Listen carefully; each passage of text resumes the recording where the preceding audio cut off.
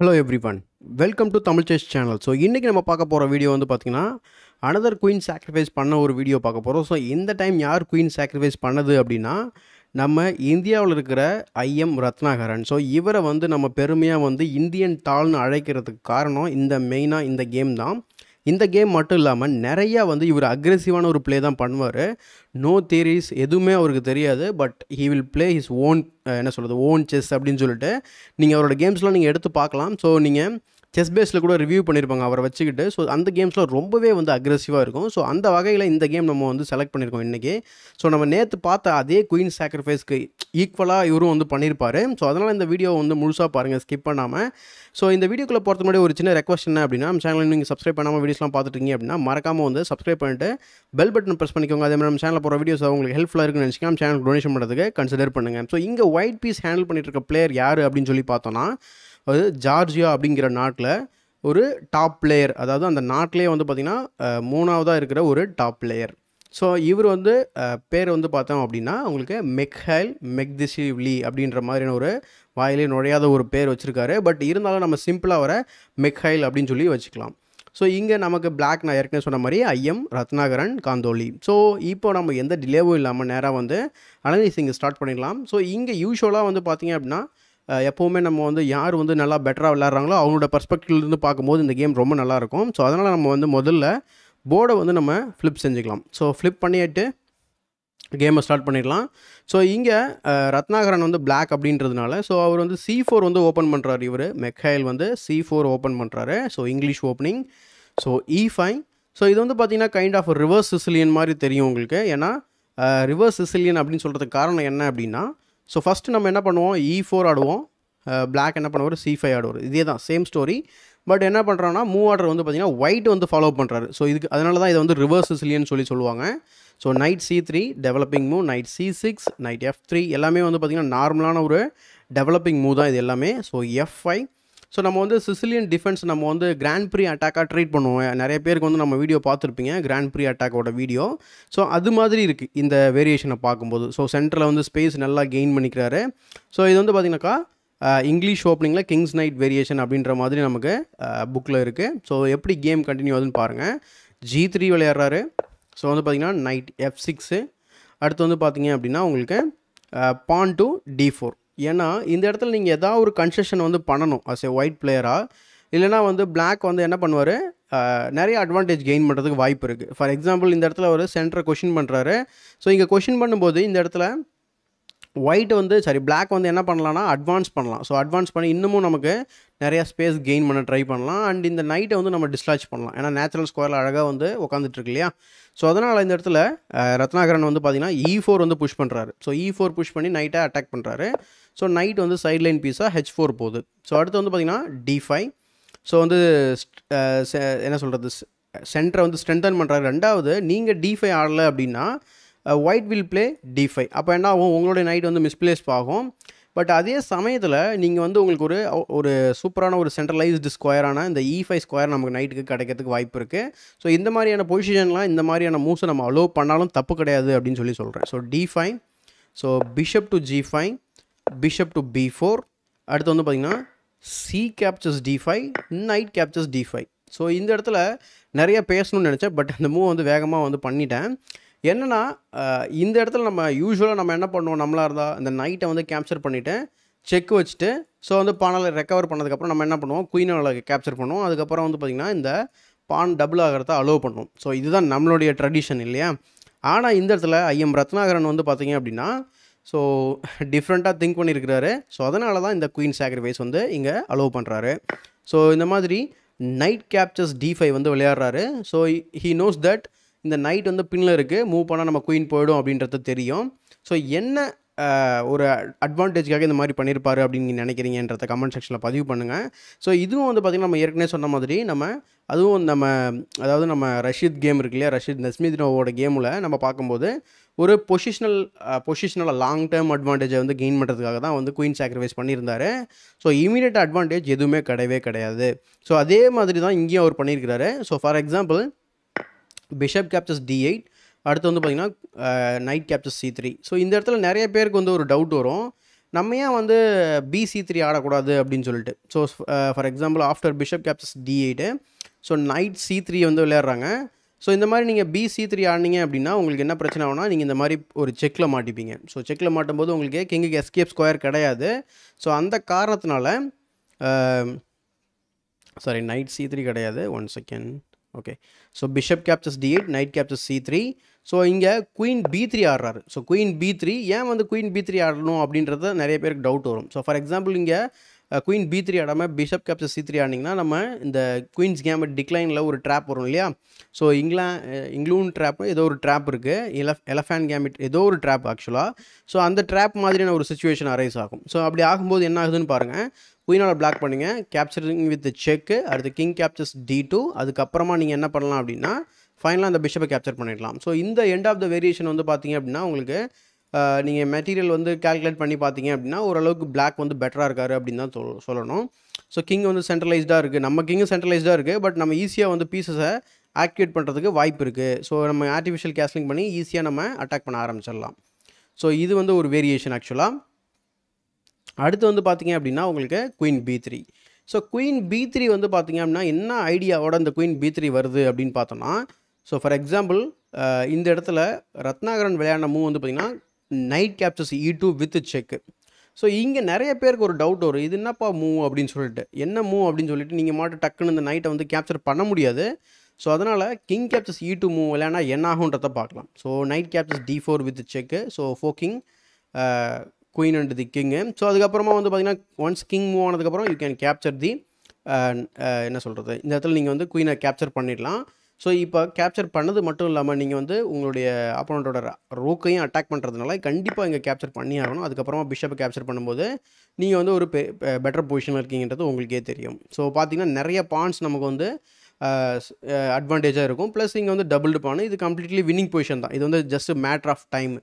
So அந்த காரணத்தினால இந்த இடத்துல நைட் கேப்சர்ஸ் E2 ஆடும்போது அந்த நைட்டை டச் பண்ண முடியாது.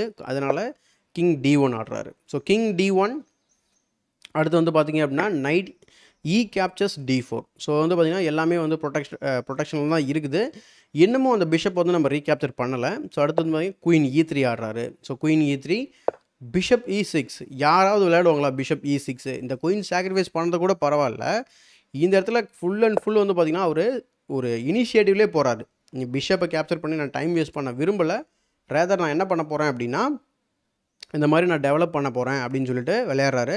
ஸோ கேமும் வந்து பார்த்திங்கன்னா அடுத்து பிஷப் G5. ஸோ வந்து பிஷப் எடுத்துகிட்டு ஓடுறாரு. ஏன்னா இந்த பிஷப் ஆக்சுவலாக வந்து ட்ராப் ஆக போகுது. ஃபார் எக்ஸாம்பிள் நீங்கள் பிஷப் கேப்சர் C7 ஆடினீங்க அப்படின்னா என்ன ஆகும்னு சொல்லிப்பாங்க. ரூக் C8, பிஷப் F4, அடுத்து வந்து பார்த்திங்கன்னா கிங் சைட் கேஸ்லிங். ஸோ உங்கள் கிங் வந்து இன்னும் சென்டரில் இருக்குது.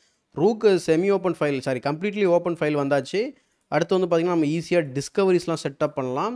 ஸோ இந்த டயக்னல் நீங்கள் போகவே முடியாது. ஏகப்பட்ட பிரச்சனை இருக்குது பாருங்கள். இந்த லைட் ஸ்கொயரும் போக முடியாது, இங்கேயும் போக முடியாது, எங்கேயுமே போக முடியாதுங்க நீங்கள். ஸோ ஆல் நாள் வந்து பார்த்திங்கன்னா completely last position for white.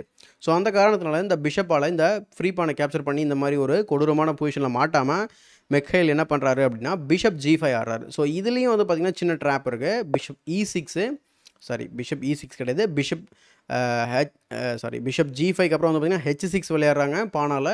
So பானை வச்சு அட்டாக் பண்ணும்போது வந்து பார்த்திங்கன்னா நீங்கள் பிஷப் F6 ஆடுறாரு. ஆக்சுவலாக நீங்கள் பிஷப்பை ட்ராப் பண்ணிங்கன்னா என்ன ஆகும்னு பார்த்தீங்கன்னாக்கா, ஸோ பிஷப் F4 ஆடும்போது G5 வரும். ஸோ அதனால் இது வந்து பார்த்திங்கன்னா ஒரு அன்ஃபேவரபிள் கண்டிஷன் தான். எதுவும் ரெண்டுமே அன்ஃபேவரபிள் கண்டிஷன். பட் அவர் விளையாட மூவ் கம்பேர் பண்ணும்போது பிஷப் G5 போகிறது, F4 போகிறது வந்து பார்த்திங்க அப்படின்னா நமக்கு கொஞ்சம் பிரச்சனையாக தான் இருக்கும். ஆனால் பிஷப் F6 ஆடுறது வந்து பார்த்திங்கன்னா நம்ம பானை வந்து டபுள் பண்ணுற மாதிரி இருக்கும். ஸோ இதனால் பிஷப் F6 ஆடி இந்த பானை வந்து பிஷப் வந்து கிவ் அப் பண்ணுறாரு.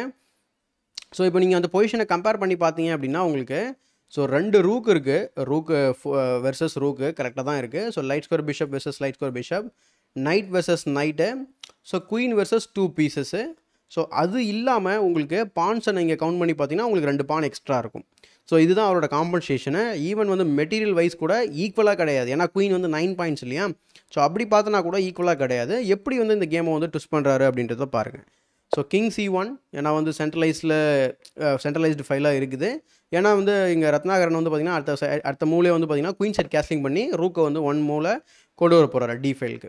ஸோ அதனால் வந்து கிங்கை மூவ் பண்ணிடுறாரு. இங்கே வந்து பார்த்திங்கனாக்கா ட்ரிபிள் அதாவது queen side castling, bishop h3. So அந்த பான் மேலே ஒரு ப்ரெஷரு. ஸோ கன்வீனியண்ட்டாக வந்து அந்த பிஷப்பை வந்து என்ன சொல்கிறது டெவலப் பண்ணியிருக்காரு அப்படின்னு சொல்லலாம். So bishop c5. So trying to two some Discovery. So அடுத்து வந்து பார்த்திங்கன்னா பிஷப் கேப்சஸ் f5.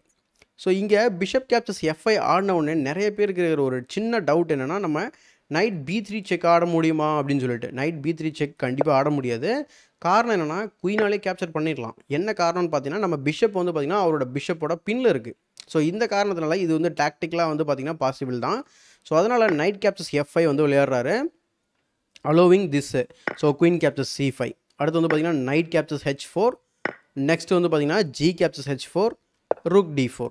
ஸோ ஆளினால் வந்து பார்த்திங்க அப்படின்னா ஒன்றும் பெரிய காம்படிஷன் மாதிரி தெரியாது உங்களுக்கு. ஆனாலும் இந்த கிங் வந்து சென்டரில் இருக்கிறத எப்படி அட்வான்டேஜ் எடுத்துக்கிறாரு. நான் ஏற்கனவே நேற்று சொன்ன மாதிரி சில பீசஸ் வந்து அந்த கேமில் வந்து வராமல் மாதிரி உங்களுக்கு தெரிஞ்சிருக்கும். பட் வரும்போது அது கொஞ்சம் லேட்டாக வந்திருக்கும். ஸோ அதே மாதிரி இங்கே வந்து பார்த்திங்கன்னா இந்த ரூக் வந்து இன்னும் பெருசாக இந்த கேமில் ஒயிட்டுக்கு ஹெல்ப் பண்ணவே இல்லை, இந்த 2 ரூக்குமே. ஆனால் இவரோட பீசஸ் பார்த்திங்கன்னா எல்லாமே பர்ஃபெக்டாக இருக்குது பிளேஸில். So g கேப்சஸ் h4, rook d4. So வந்து பார்த்திங்கன்னா இப்போ கூட நம்ம வந்து குயினை வந்து கேப்சர் பண்ணுறதுக்கு ட்ரை பண்ணலாம். ஸோ அதனால் வந்து டிஃபெண்ட் பண்ணுறாரு ஃபஸ்ட்டு அந்த ஸ்கொயரை. ஸோ டிஃபெண்ட் பண்ணிடுறாரு. அதே மட்டும் இல்லாமல் நமக்கு வந்து இந்த கிங்கை வந்து நம்ம லிஃப்ட் பண்ணுறதுக்கு இந்த ஸ்கொயர் ஹெல்ப்ஃபுல்லாக இருக்கும். ஸோ தட் நம்ம ரூக்கை கனெக்ட் பண்ணி அட்லீஸ்ட் நம்ம ஏதாவது எக்ஸ்சேஞ்ச் பண்ணி நம்ம கொஞ்சம் ப்ரெஷரை வந்து டிக்ரீஸ் பண்ணலாம் அப்படின்னு சொல்லி ட்ரை பண்ணுறாரு.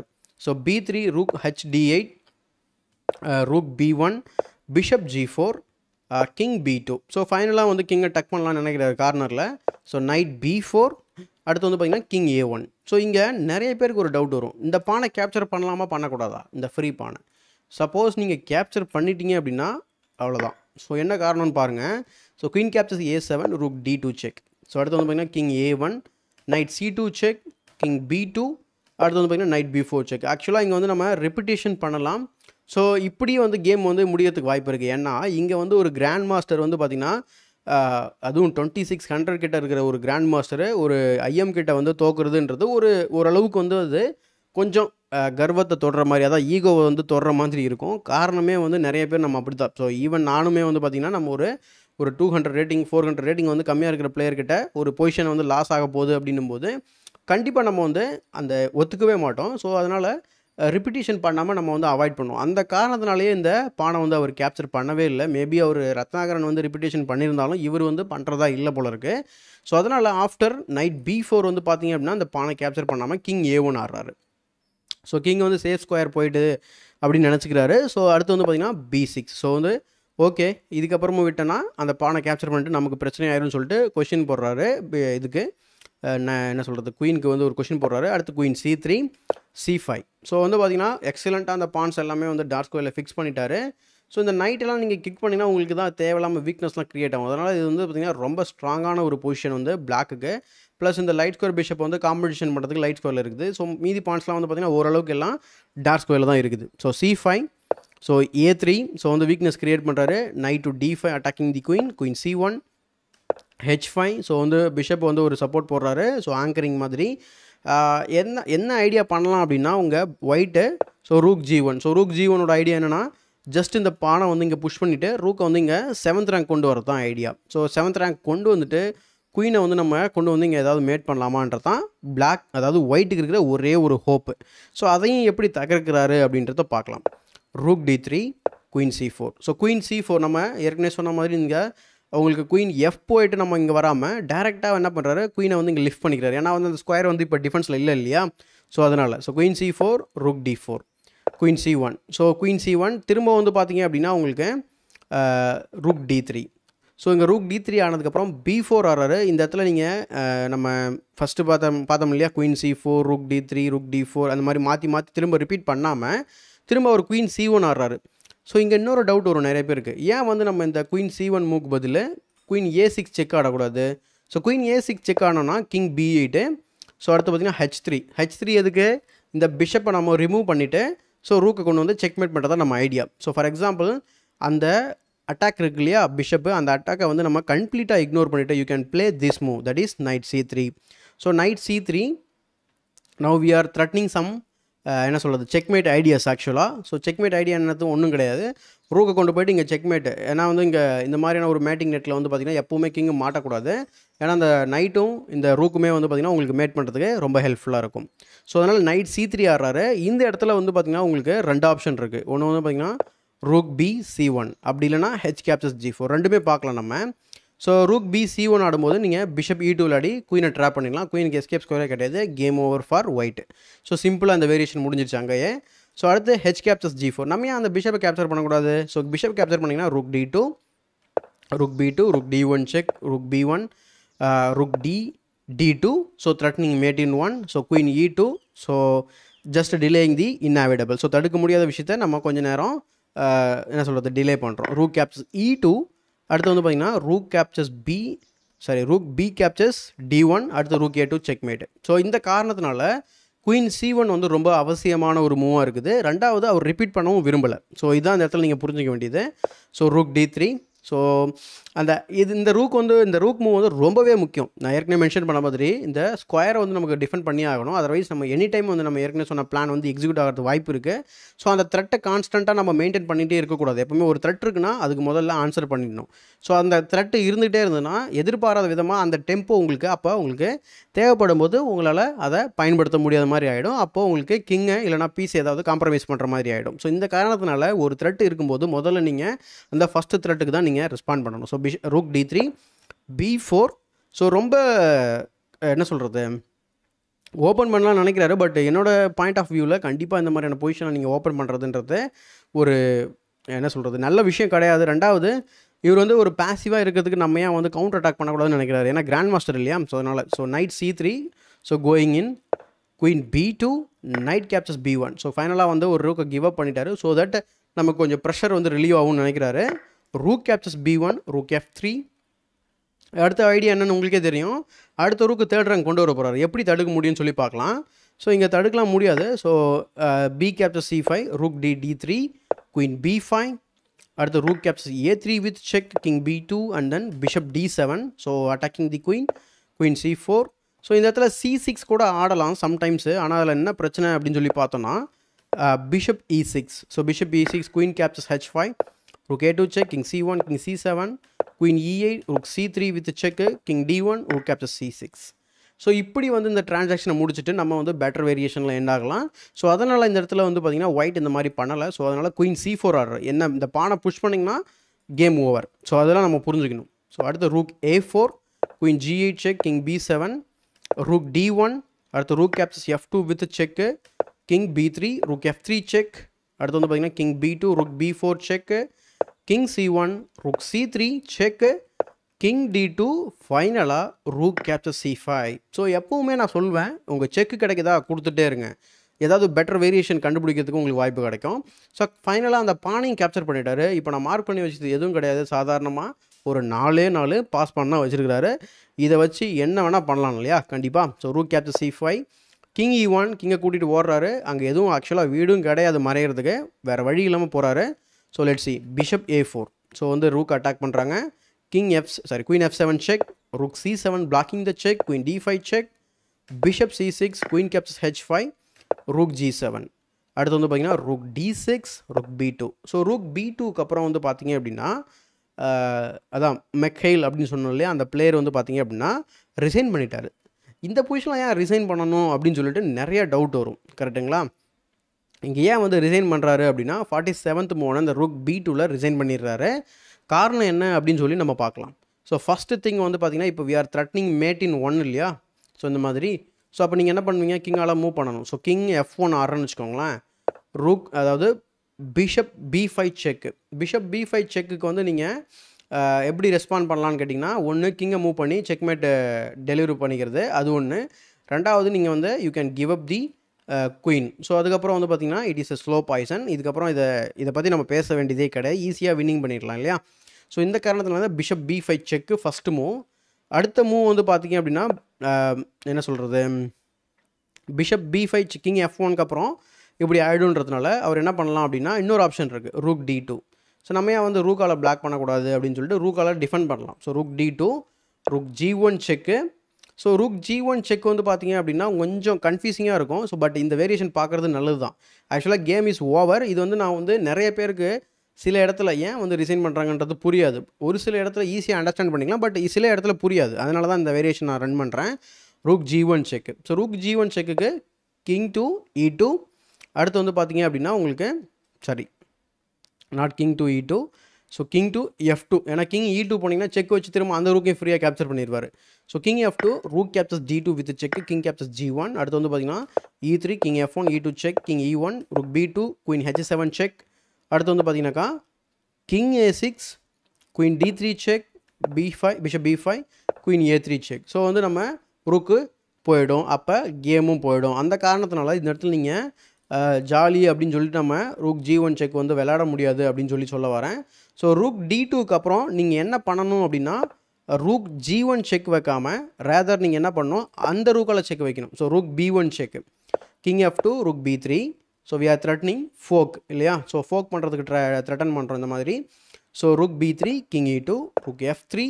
So blocking queens diagonal. அது மட்டும் இல்லாமல் நம்ம தேர்ட் ரேங்கை கட் பண்ணிட்டோம். Now we are preparing to deliver the check on second rank. So rook D6, rook G2 check, king E1, rook A3. So இப்போ we are trying to என்ன சொல்கிறது again வந்து நம்ம என்ன பண்ணுறோம் செக்மேட் பண்ண தான் ட்ரை பண்ணுறோம் இல்லையா? ஸோ இப்போ இந்த பொசிஷனில் நீங்கள் என்ன பண்ண முடியும், என்னெல்லாம் பண்ண முடியும் ட்ரை பண்ணுங்க அப்படின்னு சொல்லிட்டு குயின் F7 செக் வைக்கலாம். ஸோ கிங் A6 எஸ்கேப் ஆயாச்சு. ஸோ நீங்கள் வந்து கேப்சர் பண்ணிங்கன்னா செக்மேட் அப்படின்றது உங்களுக்கே தெரியும். So queen E6 விளையாடுறாரு. ஸோ அடுத்து வந்து பார்த்தீங்க அப்படின்னா செக் வச்சாலும் நம்ம என்ன பண்ணலாம் ட்ரா பண்ணிக்கலான்ட்டு குயின் E6 ஆடுறாரு. So bishop B5. அடுத்து வந்து பார்த்தீங்கன்னா queen captures E4, rook A1 check. அடுத்து வந்து பார்த்தீங்கன்னா ரூக் D1. ஸோ ரூக் D1க்கு அப்புறம் என்ன மூவ் வைக்கணும்னு உங்களுக்கே தெரியும். அடுத்த ரூக்கை வச்சு செக் வைக்க வேண்டியது தான். Rook G1 cheque, king D2, rook captures G captures D1 with cheque. So இதோட வந்து பார்த்தீங்க அப்படின்னா இதுக்கப்புறம் இதை வந்து நம்ம டெசிசிவான ஒரு ரிசல்ட் அப்படின்னு சொல்லி நம்ம முடிவு பண்ணிக்கலாம். குயின் வந்து ஆல்வேஸ் நம்ம ஸ்ட்ராங்கான பீஸ் அப்படின்னு நம்ம நினச்சிட்ருப்போம். ஆனால் நிறைய பேர் வந்து அந்த குயின் வந்து இல்லாமலே நம்ம வந்து கேம் வின் பண்ணலாம் அப்படின்றத ப்ரூவ் பண்ணுறாங்க. ஸோ இது மாதிரி நிறையா குயின் சாக்ரிஃபைசஸ் கேம்ஸ் வந்து ஹிஸ்ட்ரியில் நடந்திருக்கு. ஸோ இன்னமும் கண்டிப்பாக நடக்கும். உங்களுக்கு தெரிஞ்ச கேம் வேறு ஏதாவது நம்ம சேனலில் கவர் பண்ணாமல் இருந்ததுன்னா தயவு செஞ்சு வந்து ரெக்கமெண்டேஷன் பண்ணுங்கள். நீங்களும் வந்து கமெண்ட் செக்ஷனில் பதிவு பண்ணலாம். நீங்கள் அந்த கேமு ஜஸ்ட் வந்து கேம் எங்கே நடந்தது எப்போ நடந்தது மட்டும் போட்டால் போதும். லிங்க்கெல்லாம் நீங்கள் போஸ்ட் பண்ண தேவையில்லை. ஸோ நான் வந்து பிளேயர்ஸ் நேம் சொன்னீங்கன்னா கூட நான் வந்து ட்ரை பண்ணுவேன். டேட்டா பேஸில் ஏதாவது இருக்கான்னு சொல்லி தேடி கண்டுபிடிப்பேன். ஸோ இந்த வீடியோ பிடிச்சிருந்தால் லைக் பண்ணுங்கள். ஏன்னா முக்கியமாக இந்த வீடியோ வந்து ஷேர் பண்ணுங்கள். நிறையா இந்தியன் செஸ் பிளேயர்ஸோட கேம்ஸ் நம்ம நிறையா பார்த்தது கிடையாது. அதுவும் ஒரு இன்டர்நேஷ்னல் மாஸ்டர் வந்து ஒரு 2600 ரேட்டர் இருக்கிற பிளேயரை வந்து வின் பண்ணுறது ரொம்ப பெரிய விஷயம். ஸோ அதனால் மறக்காமல் வந்து மற்றவங்களுக்கு ஷேர் பண்ணுங்கள். அவங்களும் இந்த கேமை வந்து என்ஜாய் பண்ணுவாங்க. ஸோ கண்டிப்பாக வந்து நம்ம சேனலை சப்ஸ்கிரைப் பண்ணலாம். மறக்காமல் சப்ஸ்கிரைப் பண்ணிட்டு பெல் பட்டன் ப்ரெஸ் பண்ணுங்கள். அதே மாதிரி சேனலில் போகிற வீடியோஸ் அதை உங்களுக்கு ஹெல்ப்ஃபுல்லாக இருக்குன்னு நினச்சிங்கன்னா நம்ம சேனல் டொனேஷன் பண்ணுறதுக்கு கன்சிடர் பண்ணுங்கள். இப்போ ஸ்க்ரீனில் வர மற்ற குயின் சாக்ரிஃபைஸ் பண்ண கேம்ஸ் ஏதாவது இருந்ததுன்னா நம்ம சேனலில் வரும். ஸோ அதை நீங்கள் பார்க்க ஆரம்பிக்கலாம். ஸோ இதே மாதிரி ஒரு பயனுள்ள வீடியோவுடன் உங்களை சந்திக்கும் வரை உங்களிடமிருந்து விடைபெறுவது உங்கள் சதுரங்க சாணக்கியன்.